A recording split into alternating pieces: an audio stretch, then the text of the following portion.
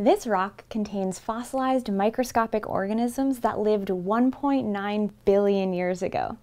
They are the first of their kind ever to be discovered, and before they were found, the oldest known fossils were only 500 million years old, meaning that the scientists who discovered them single-handedly extended the fossil record by 1.4 billion years.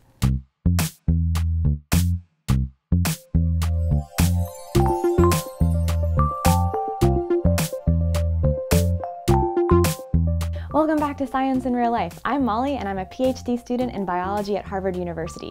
And right now, I am deep inside Harvard's paleobotany collections to bring you the story of these amazing fossils as part of the We Create EDU spring collaboration. We Create EDU is an incredible community of educational YouTubers, and we've all gotten together this spring to make videos on the theme of firsts. So be sure to check out that playlist if you want to see more. All right, well, it's time to introduce you to the scientists who made this monumental discovery.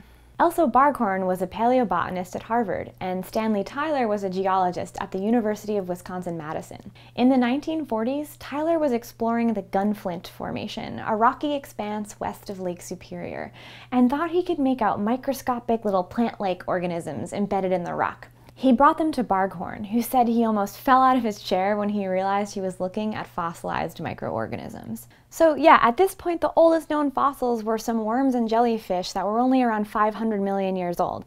And this had been bothering scientists as far back as Darwin, because if evolution happened, then those worms and jellyfish must have evolved from simpler life forms. But like, where were the fossils of those life forms? So the Gunflint Formation was the first time that those simpler organisms were discovered as fossils. So let's take a look at what Barghorn and Tyler found hidden inside of those gunflint rocks. First, they made slices of gunflint so thin that light could pass through, and then they could look at the specimens with a microscope. And they found blobs. Oh wait, oh nope, that's a smudge. Over here, nope, more blobs. What? So you might be wondering why Barghorn and Tyler were confident that these were actually fossilized organisms as opposed to just random blobs in the rock. And there are three lines of evidence that point to the fact that these are actual fossilized little critters. The first is that they just resemble organisms that we can find living today. See all of these little strands? They are strikingly similar to a group of organisms called filamentous cyanobacteria that populate today's oceans and lakes. They're a group of bacteria named for their blue-green color, and the filamentous species form long strings of cells. Cyanobacteria are super special because they were the OG photosynthesizers on Earth. You can thank them for creating our oxygen atmosphere 2.5 billion years ago. Barghorn and Tyler named them Gunflintia after the formation they were found in. There are also a ton of tiny spheres that look like bacteria or spores. They were named Huraniospora, but it was too difficult to tell just from looking at the fossils if they fit in with any modern group of bacteria. The second is that these microorganisms were found in structures called stromatolites. Stromatolites are rocks characterized by these super thin wavy layers. They're what happens when cyanobacteria are happily doing their thing for many thousands of years.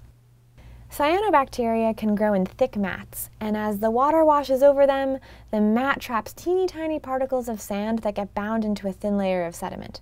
The layers build up and eventually get cemented together, resulting in these unique structures that we find throughout the fossil record.